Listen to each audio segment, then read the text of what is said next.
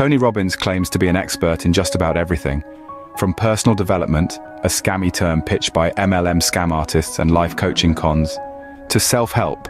Only professionally trained and licensed psychologists and psychiatrists are qualified to provide this kind of assistance. To relationships, Robbins has been divorced once, with a second divorce in progress. And finally, to investments. He never worked in Wall Street and he has no professional experience in investing.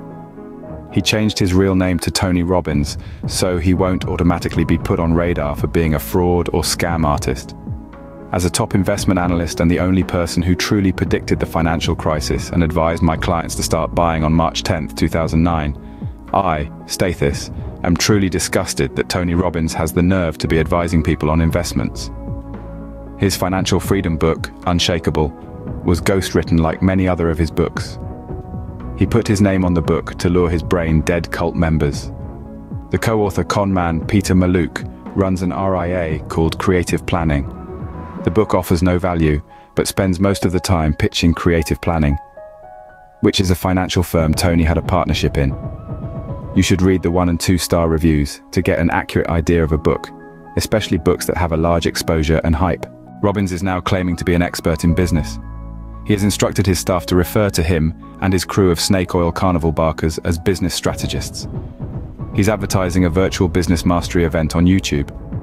The entire mastery and masterclass pitch is a complete scam designed to lure the naive, poorly educated, low-income, lazy, and desperate people who think their lives will radically change for the better.